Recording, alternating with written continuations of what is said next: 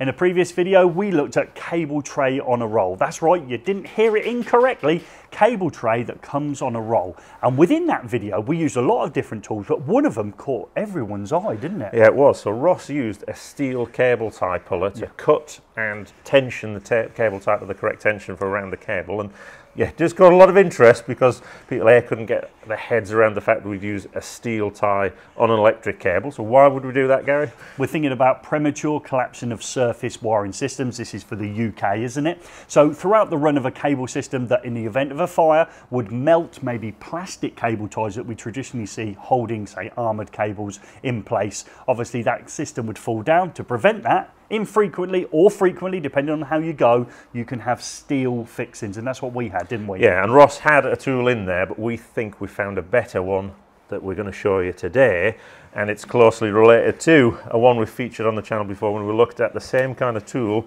that will cut and tension plastic cable ties. Now, people thought we were a bit bonkers on why you'd have one of these, but I'll leave a link for that video in as well.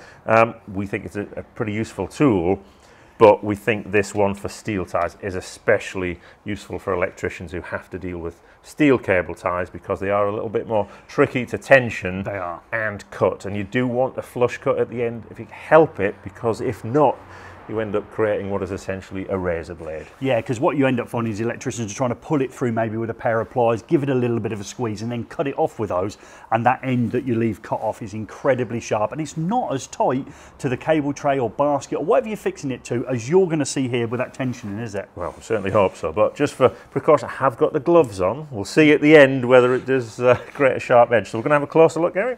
Okay, so let's bring in hand cam and we will have a closer look. Okay, so here's our steel ties. Yep.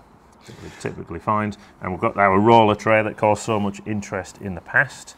So what I'm going to do is... Big difference now is we haven't obviously got any of those ridges that we'd have in a plastic cable tie, have we? So it's nice and smooth. It's all smooth. Right, so you find this incredibly difficult to do. Let's see if you can do it perfectly. On camera, it's always really good. Oh, there we go. Managed it. Well, yeah, you're through. Okay. So I've passed that round and I've tensioned that. That won't come undone now. So but obviously it's loose. Okay, so you've pulled that into that position and you couldn't now say, oh, I want it somewhere else. You can't take that back out. You can't take it back out. You can tension it more. Okay. But it's there. But you'll notice there the cable itself is still loose on the tray. So I'm going to bring in our cable tie tensioning and trimming tool. Okay, yeah. So again, just locate it into the side. Okay, so, and then you're going to pull that and that's going to do the tensioning, yeah? Yeah, can you see it's starting to tension there? That up. It does it a little bit more each time until it gets to the right tension, then it's going to cut it off. So here we go. One more time. Okay, brilliant. And I've tensioned it now. It's a lot tighter than it was. Okay. But it's not too tight. Okay, so how can we overcome damage the cable? So we have got the option on the side here to increase or decrease the tension. So we've got a low setting there and a high setting at the bottom, and it's the same on the plastic one that we featured before. So same approach. Interesting part number, sequential, 121609 for the plastic, 121610 for the metal version. It is just essentially a bigger version.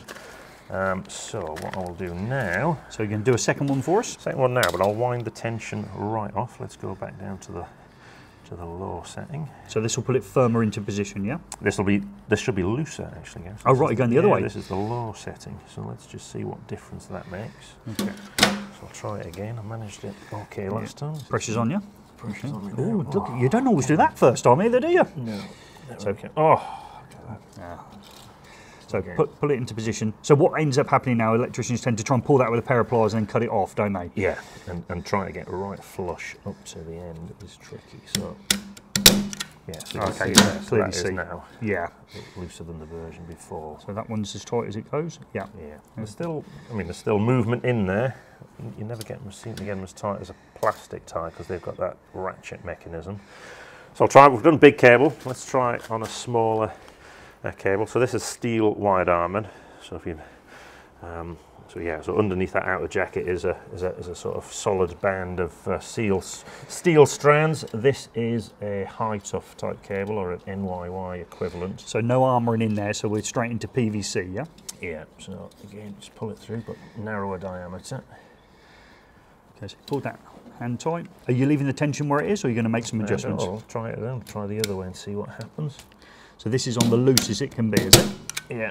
So you see that's still quite loose, so I'll go back the other way. So tighten that one up. Remember that there'll be other fixings within it, maybe those PVC cable ties, and obviously we're looking at these steel ones, obviously in the event of a fire, not to melt and hold it into position. It doesn't necessarily have to be absolutely tight to the surface. That's not the idea. It's to prevent premature collapsing. Yeah. Obviously, I know what people are going to ask next, will this one do plastic ties? Probably not, because it's only spec'd for, they tend to be a bit thicker than the steel ones. Okay, so in you go again. Have I done it again? Can you do it again? No. No, this is more like it. We're used to seeing this. Yeah. Well, still not bad.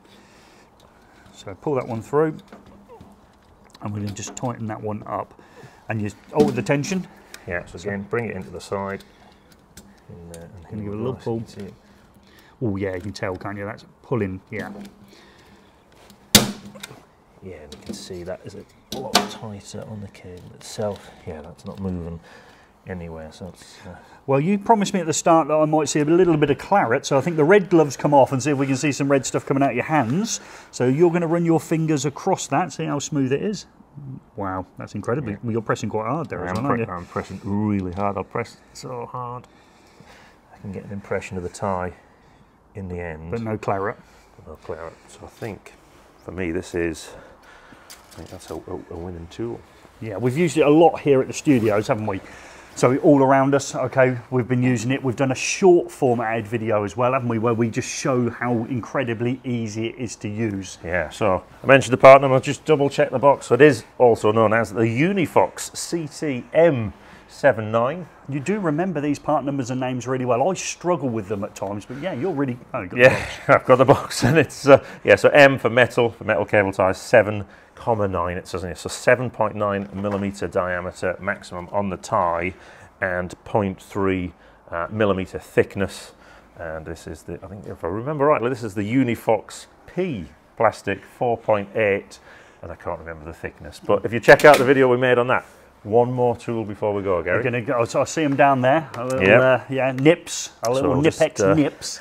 Yeah, so these are the Knipex Super Knips. So obviously, when you've made a mistake, as we all do, sometimes you need to remove a steel tie. We have made a separate review on these Super Knips, and we got the version that'll cut steel up to 1.4 millimeter diameter, and it's a great tool for removing steel ties. So, yeah, that's incredibly easy, isn't it? Yeah. I can obviously go in there. I might need to go in. And we think as more and more wiring systems will have steel cable ties holding them in position, this is the sort of tool you're going to need when you're maybe taking out circuits, isn't it? Yeah, so again, we think another toolbox essential. You can also use it for trimming cable ties as well, because it is a flush cutter on this side. But check out the video we made on that. So yeah, we think that's another useful toolbox essential. And I think, yeah, if you're doing steel ties, I think this, for me, this is a winner. If you think you've got a better version, drop a comment below.